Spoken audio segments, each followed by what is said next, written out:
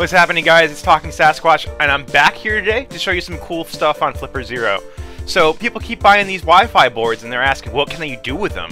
They just add them to the cart, and they're like, yeah, let's just buy some more stuff, whatever.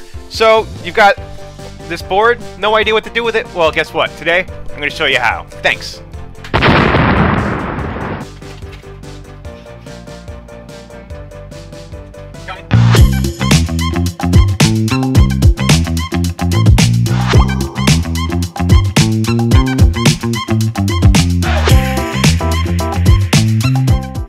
Alright, cool. So we're on the latest release firmware of the official firmware, and what we're going to do is we're going to take our card and just jam it into the top of Flipper.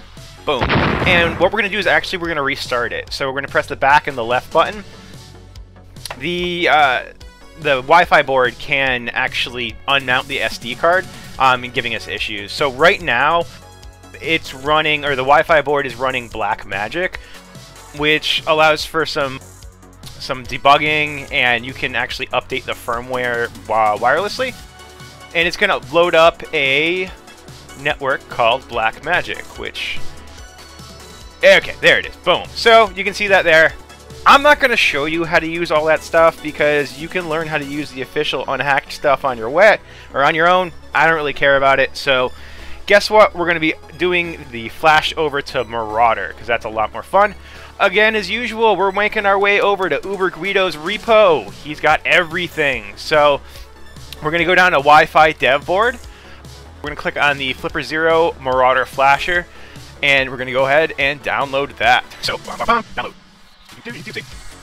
Extract all. Extract. So, I'm going to unplug the Wi-Fi Dev Board, and then I'm going to plug the board into my USB cable, but there's one thing we got to do, so let me show you that. Alright, so we're going to grab our Wi-Fi board, and we're going to take a real close look at it. So you can see if this ever wants to focus. Let's do the old, hey, there we go. There is a reset and a boot button on there. So we're going to hold the boot button while we plug in the USB. As so. Here's my cable. So, this is going to be impossible to show. Holding boot button. Boom. Plugging in. Bam. Alright, cool. That's it. So now we're plugged in, and now we can update our firmware with UberScript. And we're back here. All we're going to do is run the flash.bat. Boom. Yeah, we know. It's fine.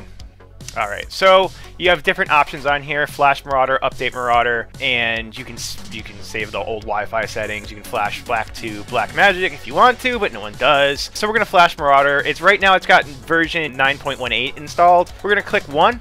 Bam, enter, and it's going to go ahead and do that. So it's using ESP tool to download and install.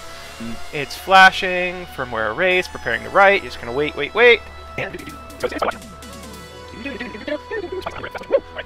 A few moments later. Alright, now we're all done. Board should be flashed already. Cool, we're good to go. So next thing we're going to want to do is go back.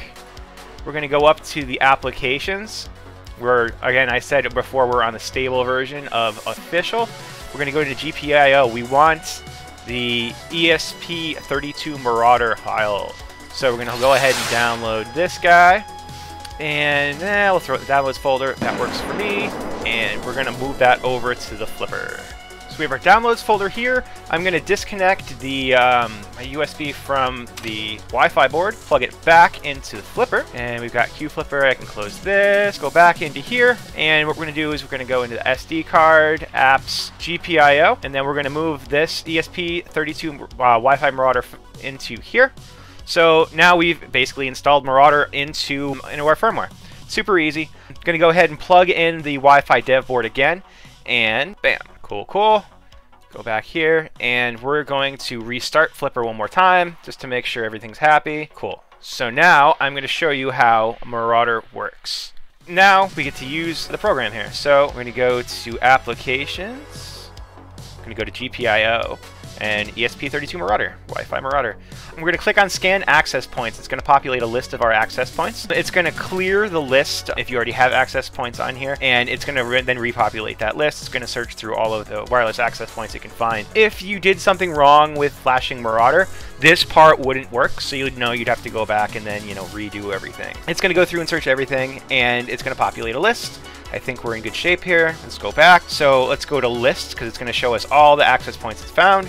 Here we go. We're going to use my access point, which is called the burrow, and we're going to see if we can mess with it. You can see there's two different versions of it. I run a mesh network, so I've got a 5G and a 2.4G. We're attacking a 2.4G network right now. Based off of where the access points are, I'm going to actually guess that my 2.4G is going to be number 4 on this list. If it's not and this doesn't work, obviously I can just change it. So now we know number 4 is what we want. We're going to go to select. And this is the confusing part that everybody doesn't get. We're just going to enter the number 4. That was from the list from before. Don't change anything else. Just do number 4. Going to go to save. It's going to show this. We're going to press the back button exactly twice. And now we're good. So what we're going to do from here is we're going to do a deauth attack. So people ask me all the time, what are the deauth attacks? So it's not going to do anything to the Wi-Fi itself. It's not going to jam anything. It's not doing anything except for very politely asking your devices to get off my network, and it will boot things off the network. So that's what a deauth does. It's specifically going to target things that are 2.4 gigahertz because that's what this chipset can do. It's an ESP32S2 rover, and that doesn't have any 5G capabilities. But if all works well, this should work, so I can kind of give you a good example of exactly what this will do. Okay, so what you can see right here is actually my Ring security camera. You can see there's cars driving by, and you can see in the bottom corner here, there's my Christmas lights are flashing away. So you can kind of see, obviously this is a live camera setup. So we're going to just go ahead and click the deauth button, and that will disable my camera. So you'll notice immediately the light stopped flashing. Nothing's moving on this anymore. So this camera is dead, and it will stay dead until I stop doing this deauth attack on it. So you can see how powerful this actually is. If I run stop, so again, you can see nothing's moving, lights are off, it's not there. Furthermore, this will just disable this, we'll say it's just disconnected, so yeah, not good. Yep, now it's trying to reconnect live view, and it's not going to be able to. So it's still running the deauth attack. So let's see what happens when you go back. Let's see if it'll fix itself. So back. So now we're no longer doing the deauth attack. So hopefully my camera comes back online. It might take a few minutes. So let's see what happens. All right. So it says reconnect. Let's see if we can reconnect. Oh, now it's back. So as soon as I stop running the deauth command, it works again. Alright, so I was running into some issues trying to run the Rickroll on the official firmware, so I actually popped over to Rogue Master. This is my custom install, and we're gonna do it on here just because I know it works. So yeah, enjoy my little Rogue Master custom animation. I made that one, so yeah. Let's see. Let's go to Applications, GPIO. You can see we've got more apps in there now because again it's Rogue Master. Wi-Fi Marauder, and let's go back down to our Rickroll shebang. So now that's running, and if we go and look at our Wi-Fi, that's going to start populating. It's going to start popping up lyrics to the famous Rick Astley song. That, yep, here we go. We're down here. So never gonna get you. I'm not gonna copyright strike myself with my amazing singing. That's how that works. It's pretty damn cool. There's also some really cool stuff you can do with an SD card if you modify the board slightly, but that's how you get going with Marauder. It's a really, really cool application, and it actually does a lot more than you realize, because if you've seen any of my other builds, they're all running the exact same firmware. So this card technically could output video. It's something I want to try to figure out.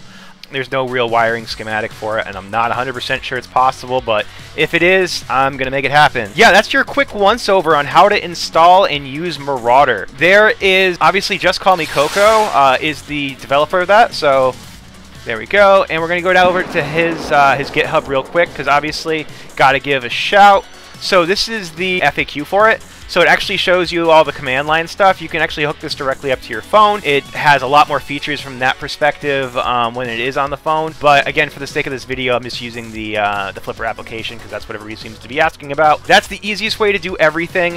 That shows you how to use it. That shows you the capability of how it can actually access and disable cameras or really anything that's on a 2.4 gigahertz network. It's pretty powerful. Definitely make sure to like and subscribe. I'm trying to grow this channel as fast as we can so we can keep making better and better content for you. Leave a comment. What do you want to see next? And we'll see you next time. Thanks a lot.